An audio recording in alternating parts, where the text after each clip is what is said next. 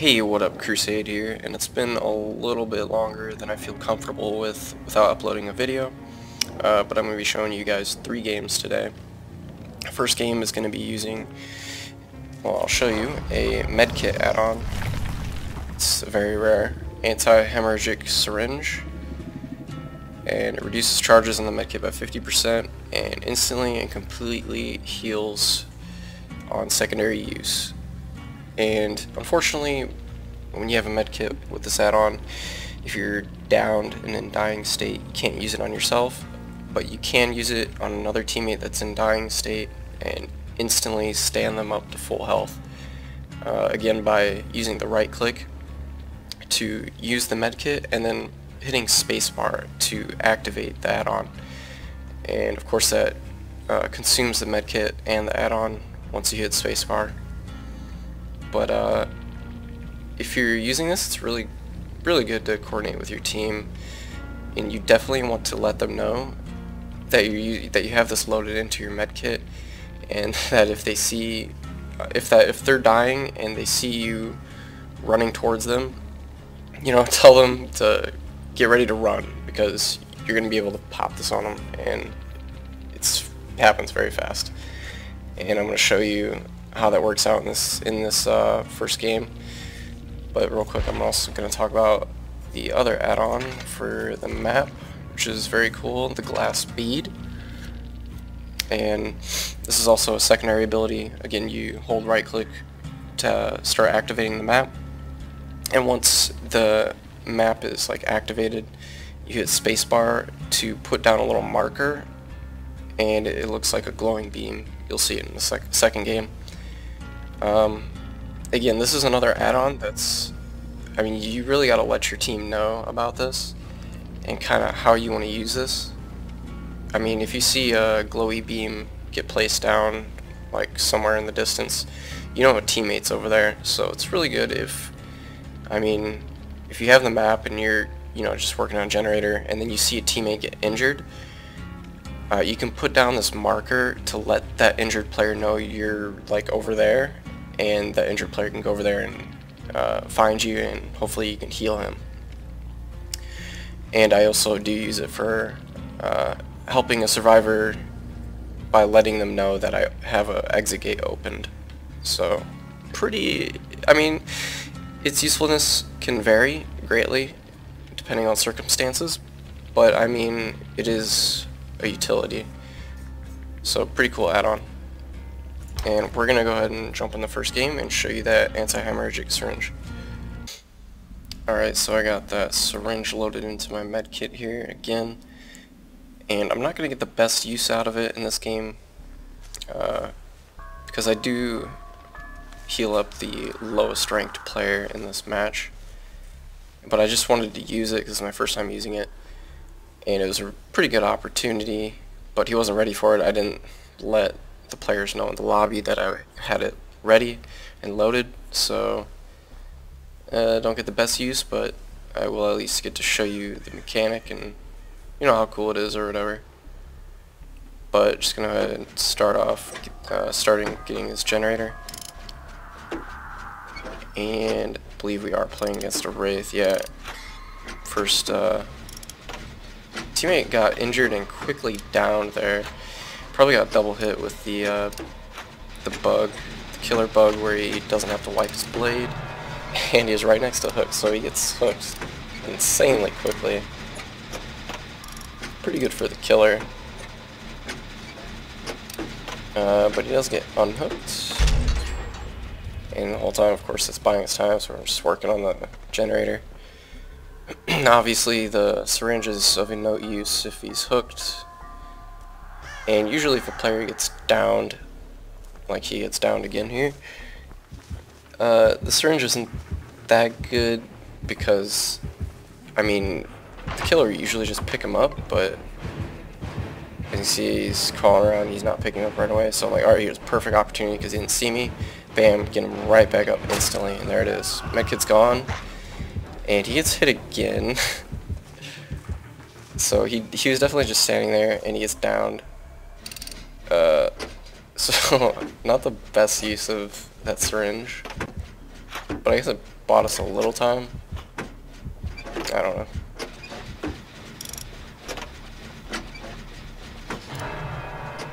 And he gets hooked again.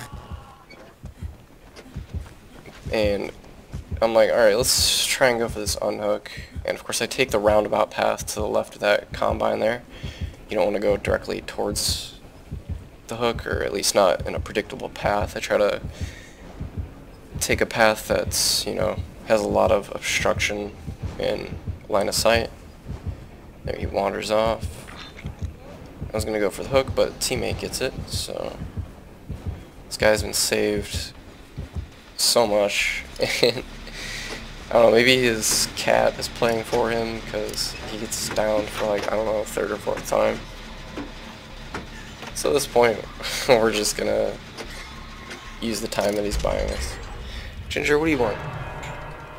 Alright, so he gets instantly sacrificed. And we're just gonna make our way over to the next generator. Another teammate gets injured. And we already got a couple generators up, so getting this one was pretty safe because, you know, there's windows around. There's not too much line of sight because these walls are, I mean, you can see through these walls here. There's a crack through the top of that dome there as well. It's really easy to spot through this building. And I'm not too worried because of sprint burst, of course, and he was stealthed, so should be able to get away pretty easy. He doesn't really, he does come after us here a little bit. I think he spotted me through the window. He probably should spot me through those walls anyway, but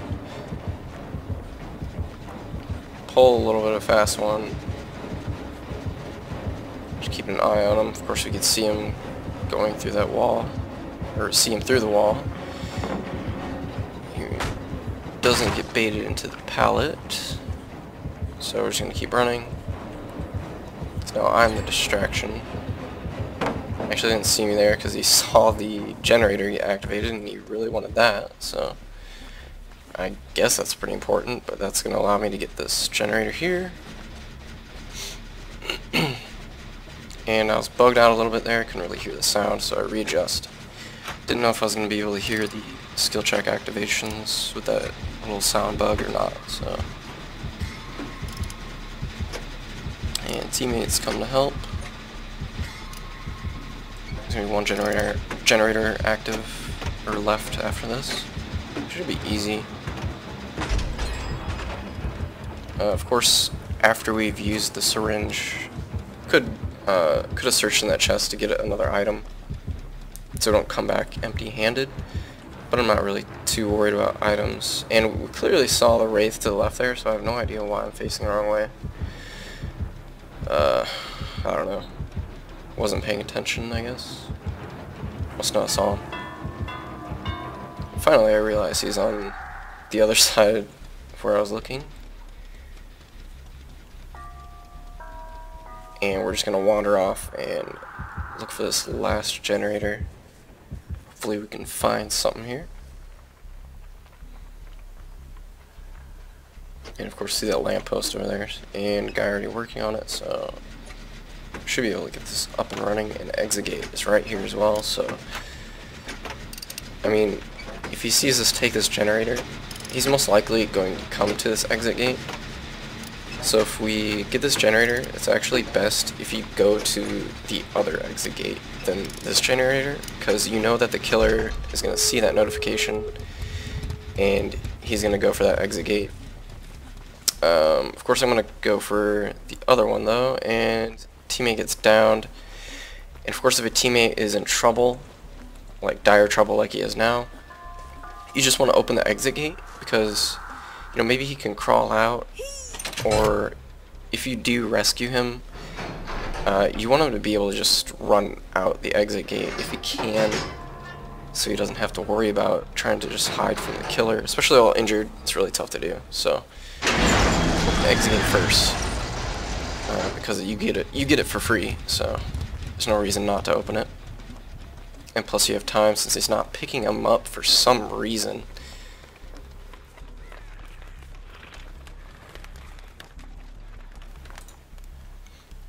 And if you're a survivor dying like this, you really need to be crawling to the an edge of the map. I mean, you could crawl to a patch of grass in hopes that the killer doesn't have deer stalker and can just spot you wherever. So it's probably your best bet to go to just an edge of the map where he's least likely to spot you, even if he has deer stalker. But my teammate's just kind of sitting there or crawling around. I don't know. He's not. If you're just gonna sit there, I mean, you should at least be building your recover bar, because I almost got him there. But I mean, if I had finished that res there, or that heal, he would have just got downed again because the killer was so close, and I would have had to have restarted that whole heal process. So I just left him at a sliver, basically, and he's crawling away from me here. I don't know, he's crawling the completely wrong direction. He's crawling through the house. It's well lit, there's no grass, and he should be crawling the completely opposite direction so I can pick him up, but he kind of fails us a little bit here, and he's going to get taken to the basement because he crawled right to it. And at this point, I thought, you know, I should just get out of here, but I'm like, okay, we'll try a little sneaky move. So camp right behind there, he walks by, and I jumped down a little bit. I think maybe he heard my shoes clopping when I jumped down a little bit. I'm not entirely sure, so I should have been a little quieter there. You definitely don't want to jump down all the way because your character will make the whoa noise, and the killer's definitely going to hear that, so you definitely want to be cautious if you're going to be trying to pull a sneaky move like that. But I was going to leave, and then I'm like, you know what, let's try and get him back because my sprint burst is almost up. And I'm basically going to try and rescue him at the very last second. So I'm waiting to see, because he's coming back to patrol. Look at this, he's guarding. Okay, I can go, I don't want him to hear me stomping, but I have to go now. And actually, I was holding left click there, and I don't know, it just stopped the animation. I felt like I should have been able to get that, but I don't know. Fortune not on my side, maybe. I tried my best, but I'm just gonna have to get out of here, I guess. Fortunate match. Syringe died. Couldn't rescue that guy when I had a couple opportunities to do so, but the whole thing got botched a couple times, so that's unfortunate. But we are going to get into the next game here, and that was the Anti-Hemorrhagic Syringe. And next game I'm going to be showing you the map marker. And again, I didn't tell my team that I had this equipped, and it's probably best idea to do that. With Survive with Friends, this is actually, it might be okay. I'm not exactly sure, because you can put down a marker and tell your friends over any sort of voice communication program you have that, hey, come to this marker and we can meet up and heal, or just do a generator or something. So the potential is there for the map marker, I feel like, but it's you really have to sort of plan around it. But I guess we'll see how useful it is with a pug team that doesn't really know about it. Probably not going to be that useful. It's probably not that good in general, honestly. But it is pretty cool. It's a unique mechanic. And open that chest there. Toolbox. So sometimes I like to open chests just so they're open and a survivor can see that there's an item there and they don't have to spend the time to open it, because it is pretty loud when you're dumpster diving. And just gonna go ahead and work on this generator since I'm close by. This is like the safest generator in the game because there's 3 windows right here. Some pallets on the other side of the building on the outside, and I decided to set the marker just to see what it looks like and kind of show where I'm at. Of course, since it's inside a building, survivors aren't really going to be able to see it. But the killer just climbed through the window there, and I'm just like, alright, I'm out of here. And one thing about the map marker is that, yeah, you always actually want to be placing it down to wherever you move to. And my teammate thinks it's some sort of like passageway to heaven or something, I don't know. But you always want to be moving it to where you are, because if you just leave it behind, and I mean it's essentially a dead marker, and it might throw off your team because they may think, oh well, he's over there, so I can go over there and get healed or something. But if you've just left and you didn't move your marker with you, it's going to be a bit misleading. So definitely be aware of that. I do leave it behind a couple times, but for the most part I'm pretty good about, like right here I set it back down. And we do have a teammate that gets injured, so I try to put it somewhere, and I try to just kind of stick around by the marker, see if he comes by so I can heal him.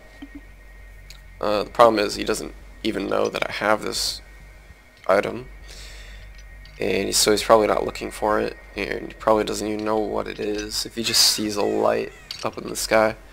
So if you don't know what the map marker looks like, I mean that'll help you out if you just see it randomly on the map.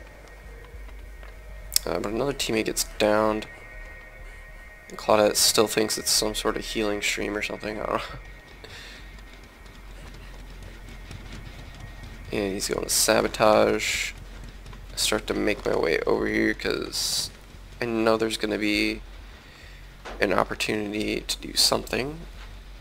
And plus this generator is still over here. Checking the window for a trap. It's already sabotaged, so we're clear to go through. And it looks like it's at like 99% or something, and we find one of our injured teammates. Trying to chase him down here. And we start to get that heal. The other guy is still downed. I think he's being transported right now. Get that guy up, and yeah, he gets hooked. But he's in the basement, and he starts to attempt escape. He does it 3 times. And he doesn't struggle, so he's dead. Really fast. So down to 3 players. And 3 generators. Kinda even, I guess. But I'm just trying to keep an eye out for the killer, just mainly see where he goes. But over by this bus here, I check to see if he trapped it, and then I decided to just keep walking around, and I see this generator over here, and decided to start working on that. Alright, teammate gets trapped, and that's definitely too far away for me to like race to, and I stop at the 99% there just so I can search his chest first. Teammates downed, injured. They're taking a lot of damage over there, but so I don't really have to worry about taking this generator and the killer coming after me, because I know he's going to be really preoccupied. 2 players down now. So the killer doing a lot of stuff over here while I'm gone. So I'm going to head back over, and since there's 2 of them downed, he's going to have to hook one. I mean, this is an easy rescue for at least one of these guys here. The more fortunate player that didn't get picked up.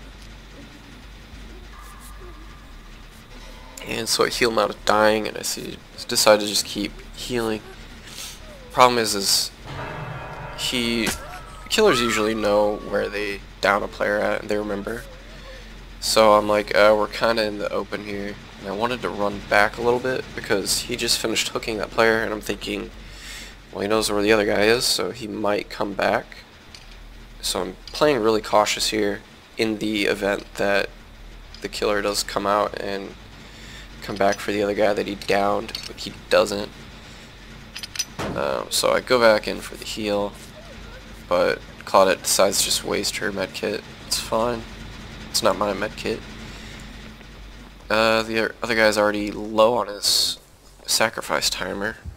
I think he's attempting escape, probably. If you're in the basement, People usually attempt escape because they feel like they have no chance otherwise.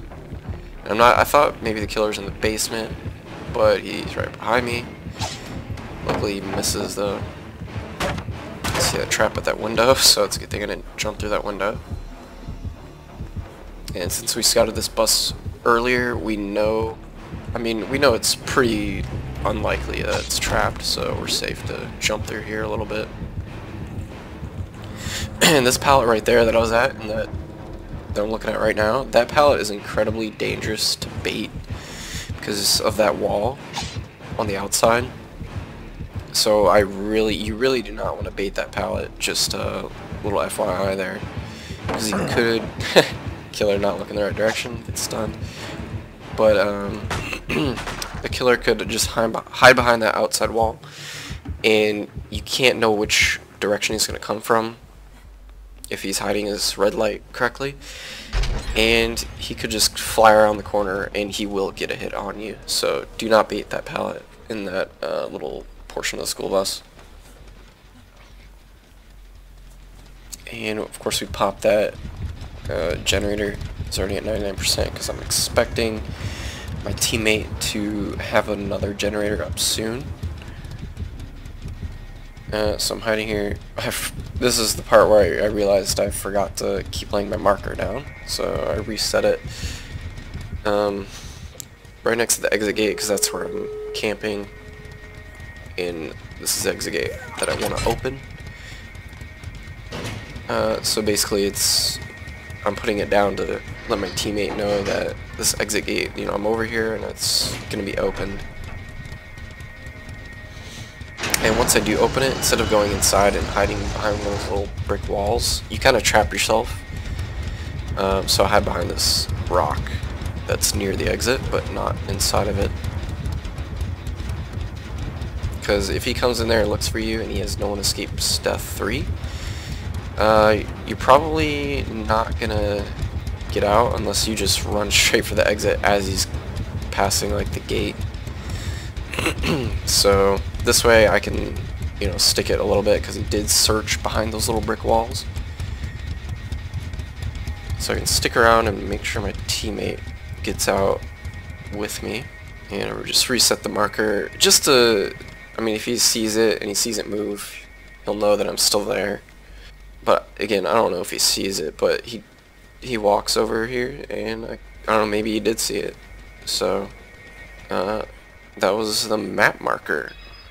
In that game, it got virtually no use, as far as I can tell, especially since I did forget about it about halfway through the game. But maybe it was survive with friends. It may be more useful, maybe not. I don't think it's too good because I'm not really sure how noticeable it is from range. Didn't really check, but it doesn't look like it's that noticeable. Alright, and we're gonna go ahead and get into a third game actually. And we're gonna talk about a specific mechanic and what to do in a certain situation. So let's go ahead and get in that game. Alright, and so we're on the farm map here. I brought a flashlight. This particular game isn't about the item though. It is about a specific mechanic, and I will get to that in a bit. But as we all spawned here, I start to hear the heartbeats, and I know that the killer isn't occupied with chasing anyone. So I'm really ready. I was ready to start running or hiding or whatever. But those guys stick that generator, and that's cool. I'm going to get on this generator, and I start to hear heartbeats again. I get that skill check, and of course I want to finish that skill check and then get off. But I'm looking around because I actually have no idea where he's at. I'm not really checking the best angle here, but I do want to be near this pallet. I decided to get back on the generator.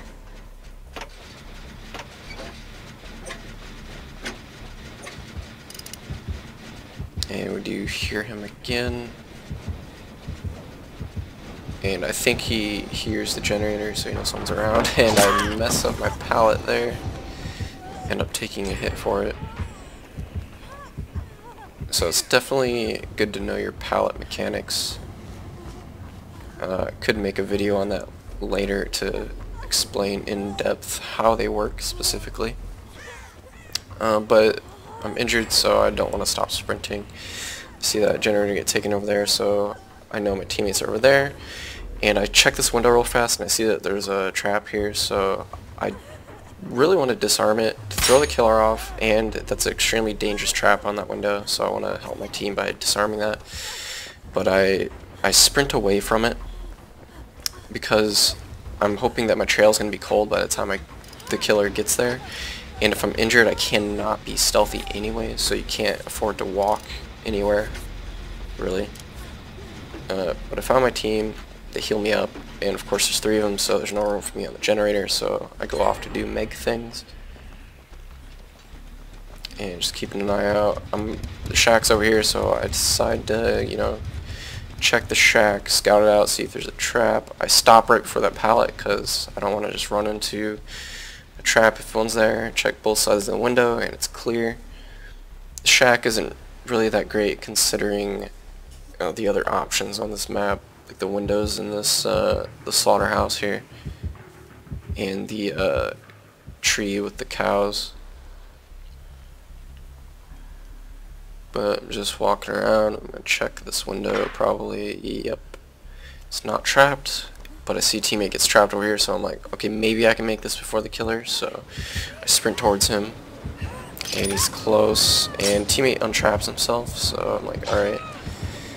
But unfortunately, he runs right to the killer's arms, picks him up, and I'm lining myself up for this flashlight. And I try to blind him. It's such a short distance, and he's not looking at me.